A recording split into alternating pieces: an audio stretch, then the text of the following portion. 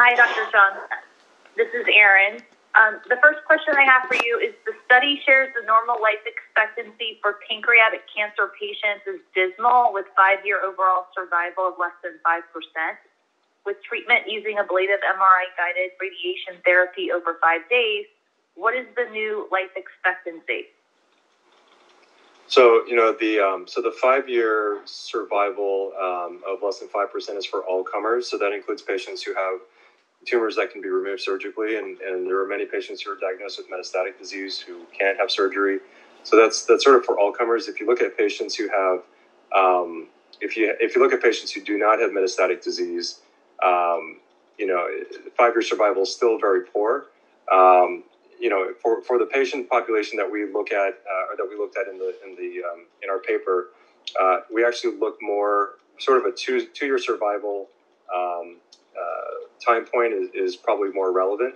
Where historically that's sort of around 20% or less.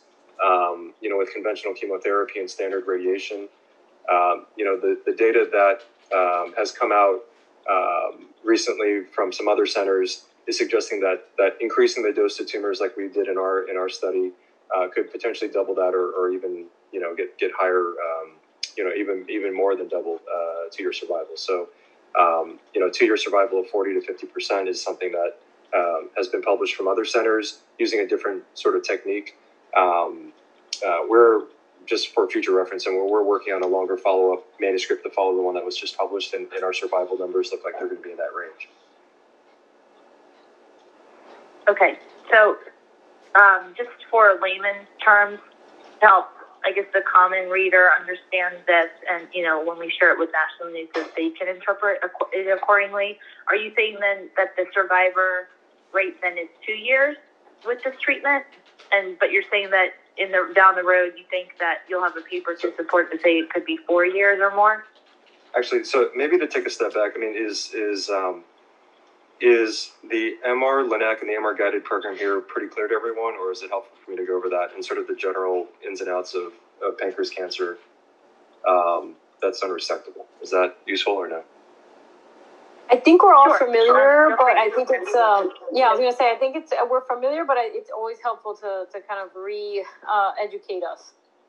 Okay, sure. So the MR-Linac that we have here, represents a novel, brand new type of radiation therapy technology that really is a paradigm shift in how we fundamentally treat patients with radiation therapy.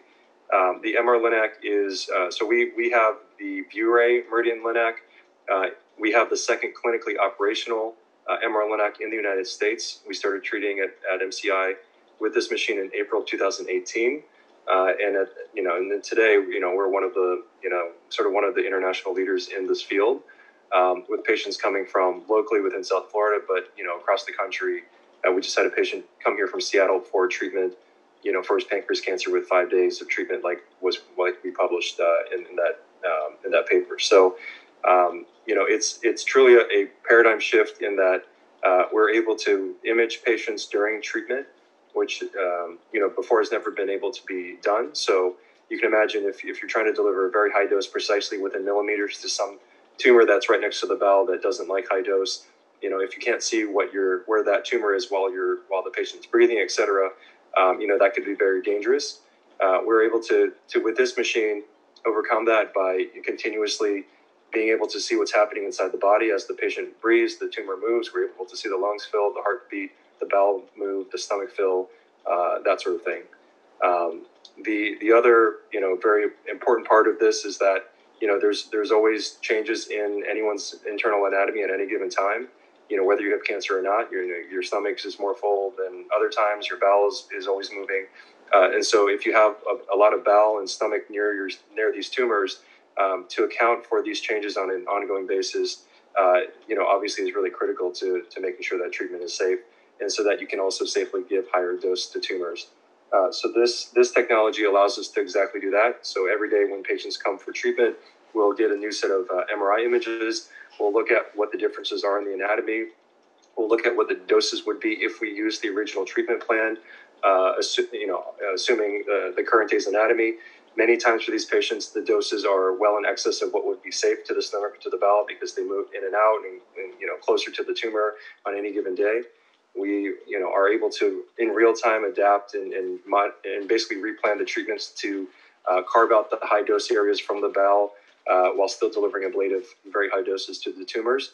At the end of the day, that basically was sort of the gist of the paper that we published was, never before has there been on an MR-Linac in its entirety, or there's never been a uniform population of patients on an MR-Linac treated to such a high dose in 5 days before. And what that paper showed was that, in fact, the severe toxicity rate, which is grade 3 or higher, we published was right around 3%, which is extremely low, and in fact lower than many lower dose sort of pancreas radiation regimens that use that don't use MRI where you cannot see inside the body, that sort of thing. So that sort of that in a nutshell. The other exciting part and why this to tie the MR-Linac and the high dose story together with pancreas cancer is that for many patients who have pancreas cancer, their tumors are not able to be removed surgically. Ultimately, surgery is really considered to be the gold standard. If you can get a tumor out surgically with negative margins, that is associated with the best chance for long-term survival. But that's a minority of patients. Only about 15 to 20% of patients at initial diagnosis are able to have surgery up front. So you have 30 to 50% of patients who may not have metastatic disease or tumors in other parts of the body, but at the same time, there's significant involvement of nearby blood vessels that prohibit surgery to be done. It's really this patient population that we are focusing on, and where the data really are exciting at this point in time. Really, where the data are is that in patients who would get chemotherapy for locally advanced unresectable tumors and don't have any progression of their disease while getting chemotherapy. So, for example, some patients may, despite getting chemo, have new lung metastases that show up. But if you take patients who get chemotherapy and don't have any new tumors in other parts of the body, very commonly radiation is recommended as part of the treatment, strategy. Historically, low doses or sort of low and moderate doses of radiation have been used just simply because there wasn't safety there with sort of limitations of more conventional radiation machines to deliver ablative doses. But sort of in recent times, there have been a few publications suggesting that higher doses for these unresectable tumors translates into improved overall survival and not just local tumor control. So some of these studies are showing 2-year survival again of in excess of 40 to 50%, which is much higher than the expected 2-year survival of about 20%. So our paper is technically not the first to show that high dose can be well tolerated. There are others out there, but what is unique about this is that it's and I should preface this by saying there's an older version of the MR guided technology, something called an MR Cobalt unit. This is a much less sophisticated version of what we have here. And basically there's been a couple of there's actually been one other paper that has shown that similar doses can be well tolerated. Our paper is unique in that it's a uniform population of patients treated on the most state-of-the-art version of this machine, this MR-Linac machine, which allows more sort of precise dosimetry and dose delivery in a way. So the paper that we published was early outcomes from our experience delivering these very, very high doses of radiation. And really, to put things in context, this is effectively nearly twice as high of a dose to the tumor that you would ever think feasibly safe on any other sort of machine. And we've been able to do that very well and have very encouraging low rates of side effects. And also, our local control approaching 90% at 1 year is certainly much higher than you would expect with a lower dose of radiation. So, I think that this is an encouraging paper. From my perspective, sort of our experience is one that suggests that there could be, in fact, longer term outcomes that would be favorable with higher dose, maybe better local control and overall survival. We're following these patients for, there needs to be a longer follow-up to sort of look at these time points beyond 1 year. But at this point in time, things are very encouraging. Okay, great. Thank you. You touched on a lot of the points in our other questions, so thank you so much. But just to confirm, so the new patient survival with this technology, are you saying 2 years? Is that correct? It is. So at the end of the day, this is still palliative treatment. Okay. I mean, this is not expected to cure most patients. But, if you can meaningfully, extend patients' quality of life and overall survival, which is already very short, that can be incredibly, clinically important. The other sort of thing I'll point out too is that, many patients that we've treated have not needed to go back to chemotherapy for a long period of time, or there was actually some that we treated originally back in 2018 who we followed, and there's actually one patient who got referred from Moffitt, who lives over there on the Gulf Coast, who I just got his notes back. We treated him about 2 years ago. Has never gotten a single drop of chemotherapy since then or any other treatment, and he remains disease-free. So I think in our paper we included, I don't know the exact numbers at the top of my head, but I think somewhere around 40% of patients after the radiation had not gone back to chemotherapy simply because, their tumors had remained well controlled. And, obviously that's great from their quality of life perspective, not needing to continue, getting chemo and having side effects from that. Yeah, that's amazing. So you're touching on side effects. So what are some of the serious side effects that these patients would normally experience that they don't have to with using the MR-Linac? So, the side effects it's really not so much unique side effects that you may or may not have with this versus a standard machine. I think it's really the probability of this, of having these and of these being severe. So, the stomach and the intestine are really by far the most commonly affected, longer term, if for any of those patients who do have side effects. So there could be, ulcerations, bleeding, that type of thing within the bowel structures. We saw that I think we reported one patient who had that, who basically had some bleeding in some of the bowel nearby, but at the same time, their tumor had started to grow, and it actually might have been related to that as opposed to the radiation itself. Most patients otherwise, 97% of patients in our experience did not have severe side effects. Many patients, honestly have zero side effects. I just saw a patient in follow-up today who, told me he never had one side effect from the radiation he got, over a year ago. So that certainly is possible. Otherwise, many patients, even in their 80s or 90s, will have very minimal side effects, which can include some, mild fatigue or mild nausea that's typically well controlled with medication. And some patients don't even need that. I mean, some patients, the nausea, resolves in a day or a few days, and it's really not significant. So, we've treated, many elderly patients, and they've done extremely well with treatments. So it's not just maybe younger patients, but even the older patients, which is really a testament to how well this is tolerated. Great. And so you did address that this is a palliative treatment. It's not a cure. So all of these patients had inoperable pancreatic tumors, correct? Correct. Okay. And then otherwise, they would have no other treatment, correct? What would their prognosis be without the MR-Linac? So if you take the MR-Linac, say that you're at a center without an MR-Linac, the typical scenario would be either getting chemotherapy alone, or many centers will offer radiation. Again, the radiation that would be given on a standard, Linac would be sort of this moderate, sort of lower to moderate radiation dose that we know can help with, to some extent, with local control. But really long term, the outcomes are quite poor with that. So to give you a sense, at 1 year with the standard sort of radiation approach, local control is somewhere around 80%. At 2 years, that drops to about 50% with standard dosing. So our 1 year local control of almost 90% is obviously, exciting to us. And with our longer follow-up that we have yet to publish, but are looking at, that excellent local control is maintained at 2 years. And the survival that we're seeing, which again is not published yet, is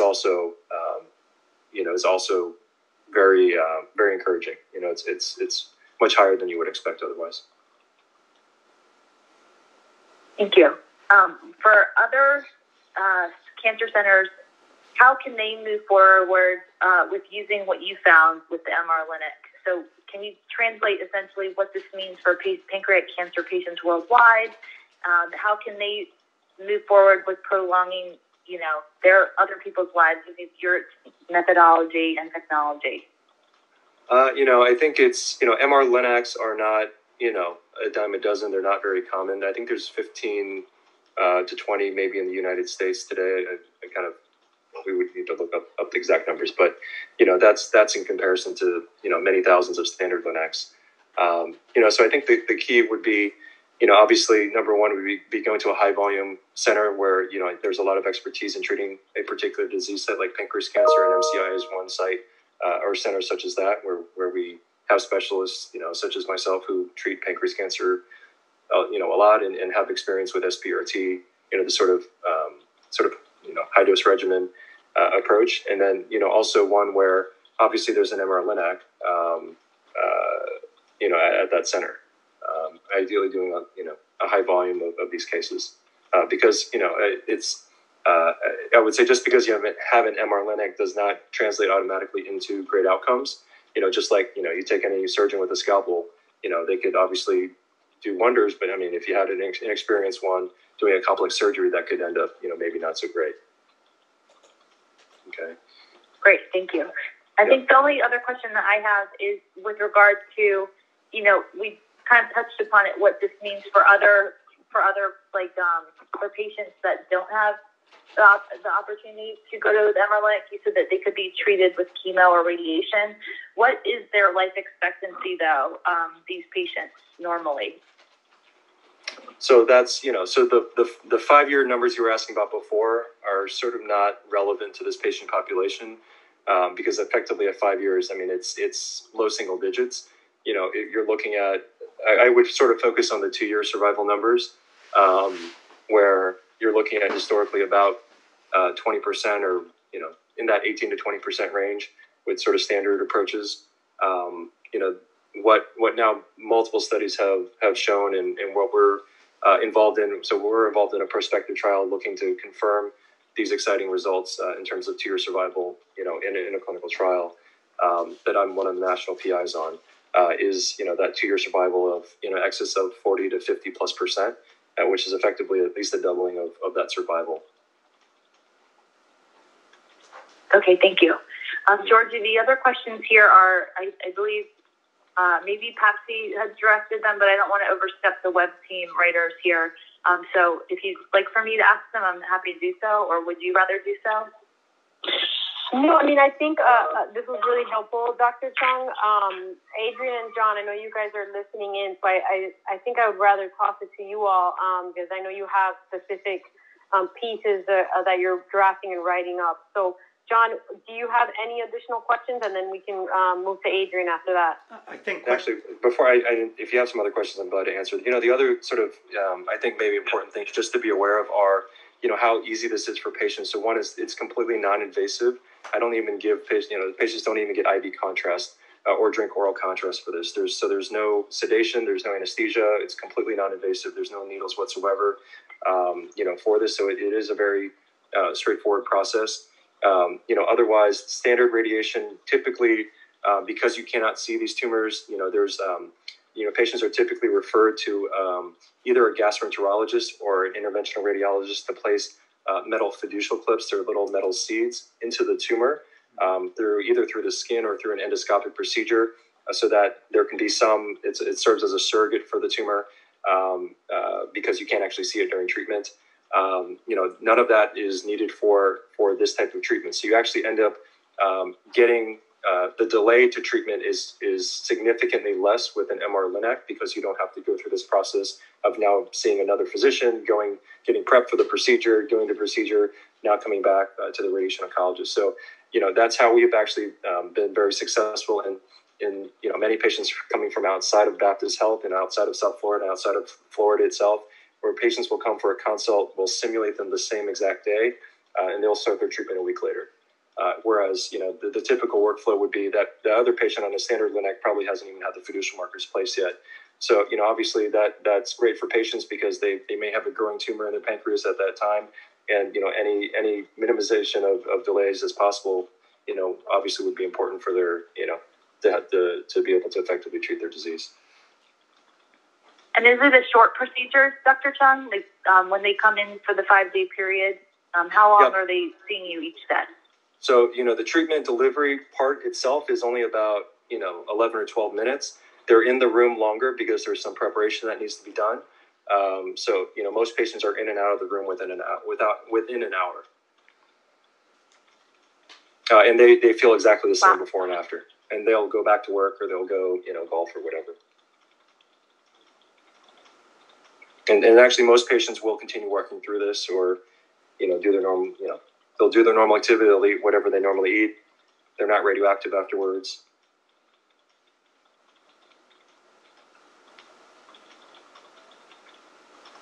So it's actually very minimal, if any significant effect on their quality of life.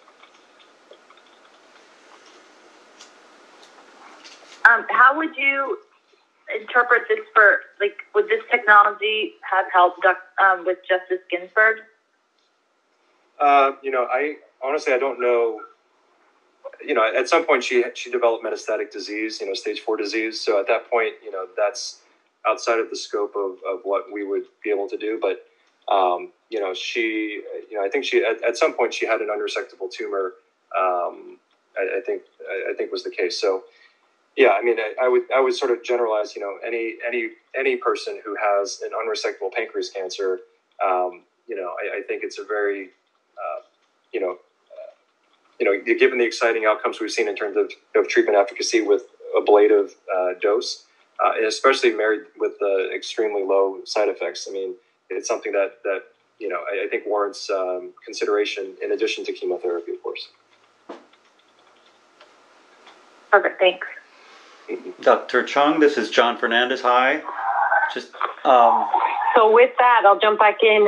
John and Adrian, I know this was very helpful, but any additional questions that you may have for the pieces that you're writing up? Yes. I'm sorry, my mute was on. Hi, Dr. Chung. This is John Fernandez, a senior writer, editor with marketing, and I know we've done articles before on other topics, but that you mentioned this study. You're the national PI. Is this part of the ViewRay study? Right. So there's the ViewRay. It's called the SMART trial. It's an acronym for. Okay. Right. So there are a few. So there are 3 physicians as co-principal investigators on that trial. So Percy Lee at MD Anderson, Parag Parikh at Henry Ford, and myself. Wow. Okay. And what is at what point are we in the trial time period wise? If you. So the trial is currently open. It's accruing patients. I actually just accrued a patient here today to that study. So it's an ongoing trial that we hope to finish accrual in the next maybe year or so. Okay, but these patients you've been treating with, I believe ViewRay. It is the ViewRay model. Correct. How long have you been? You said about a year into. You've been following them. Oh, I see what you're saying. So, yeah, maybe to clarify. So the trial was not open here when we got the MR-Linac clinically operational. So I was treating patients off of that study. When the trial opened, then patients obviously ended up going in that trial as opposed to being treated off study. Okay. So, and the outcomes of the patients in the study that we published were all patients who were treated prior to the study opening here. Okay. Treated off trial. And that leads me to the paper you've mentioned. Has that been published yet? And so that sort of led, I think, these discussions or the call today, or led up to the call today. So our initial 35 patient experience with this very high dose regimen for inoperable pancreas cancer patients was recently just published. It's in press now in Practical Radiation Oncology. Okay. So that just came out, within the last couple of weeks. And I'd love to have a copy. I'm sure Adrian would too. Yes. So I'm glad to shoot it to you. I sent a link to PAPSI. Actually, if you, I can tell you how to find it. If you just Google practical radiation oncology, and if you go to the homepage there, it'll show you articles in press. And if you scroll down to number, I think 4 or 5 or something, you'll see the paper. So it's the first word in the title is ablative. I think it's ablative MR guided radiation. I'm the first author on the paper. I see it. There it is. Yep. So it's actually gotten quite a bit of international attention already. Okay, can I download it? Let me see. Yeah, so it's an open access paper, so you can download the PDF. Fantastic. I don't have to pay. All right. we paid so people can see it on purpose. Yes. Thank you very much. This is sounds remarkable. I mean, you're talking from 20% to 40% in terms of the number of. I mean, almost doubling the number of folks to 2-year survival, right? I mean. Yeah, and actually there was some. There was an older. So with the older Cobalt version of what we have, there was a retrospective paper published a couple of years ago. Actually, I think the number was in excess of 50-something%. So I mean, you have that data. There was a data from Washington University in St. Louis that was just published, with mostly treated on this older Cobalt version of the machine that was also sort of in that range. Our follow-up paper that I sort of mentioned that is is being finalized now will almost certainly show similar numbers to that, well in excess of what the typical survival is. Okay, and now you're recruiting for the actual participation in the study. So at this point. So basically, the initial analysis was submitted for publication about almost a year ago. Okay. So it took that long to kind of get through the review process. So since then, obviously, these patients have had longer follow-up, and several have passed the 2-year mark.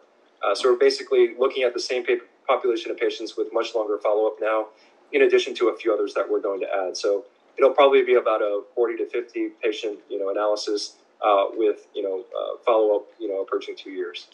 40 to 50. That's including the 35 that.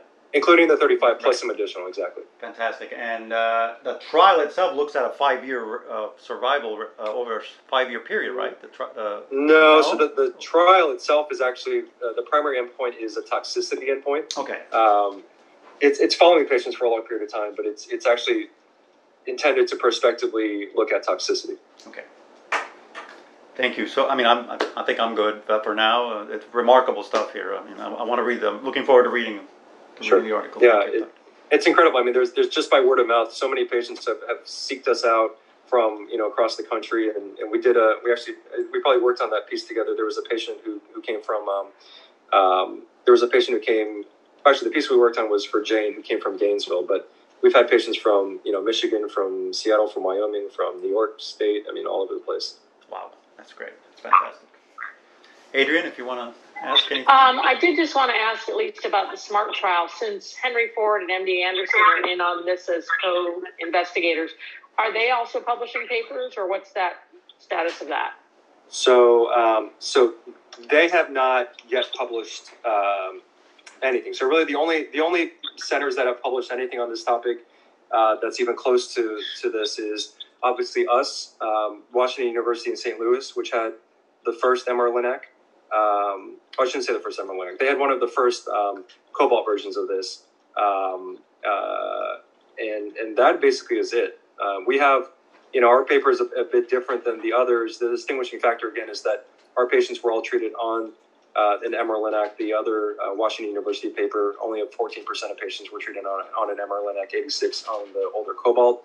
But still, at the same time, I mean, their outcomes obviously help further the cause, and they showed very limited toxicity as well.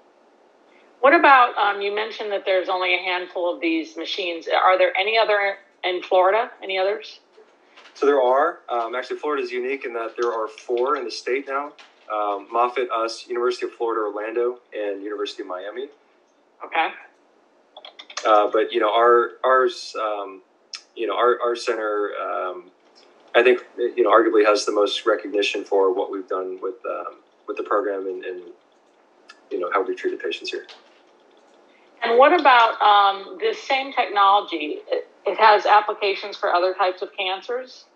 Absolutely. So, this technology can treat everything from, tumors in the brain to prostate cancer to breast cancer we have a very, diverse group of tumors that we treat here, which include all of those, and above. So, we have, multiple trials that are either opened or, have received funding for, and will be open soon, exploring, novel dose escalation for, hard to treat tumors outside of other than pancreas cancer. So, for example, where we have a trial that's funded by VRA looking at immunotherapy combinations with MR-guided radiation for metastatic patients, hoping to improve